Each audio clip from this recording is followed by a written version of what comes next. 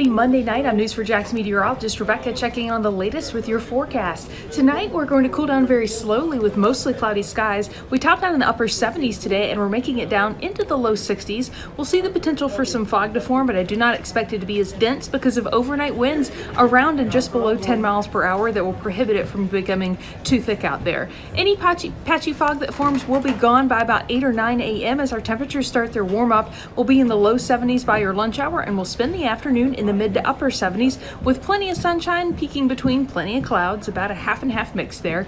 After topping out in the mild upper 70s, we've got one more mild day on the way, but it comes with some mild ending showers. That's right. We'll make it up to 77 on Wednesday, but the chances for rain are widespread Wednesday afternoon into Wednesday evening, and those are showers and thunderstorms ahead of a cold front that'll put us back down into the chilly zone. On Thursday, we wake up at 44 and only make it up to 58 under mostly sunny skies with a chilly breeze out there. We'll wake up in the upper 30s on Friday and Saturday morning and only warm up to around 60 degrees on Saturday and then around 60 degrees on Friday and then mid 60s on Saturday. Sunday's the better day of the weekend, waking up in the low 50s and making it into the mid 70s. We have some more chances for showers by the middle of next week in your long-term forecast. For more information, you can read our detailed analysis on news4jax.com. Have a great night.